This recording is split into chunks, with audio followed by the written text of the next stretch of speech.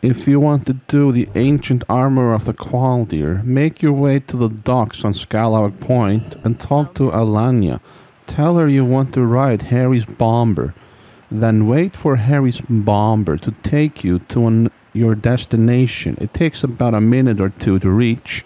And once you reach it, you have to go in the ship that you see on that island. And go in the basement of the ship, or the dock, or the whatever it's called. And at the end of that area, you will find the ancient armor floating in midair. Whoa, there's some spooky activity going on here. Then you can talk to Harry's bomber to go home.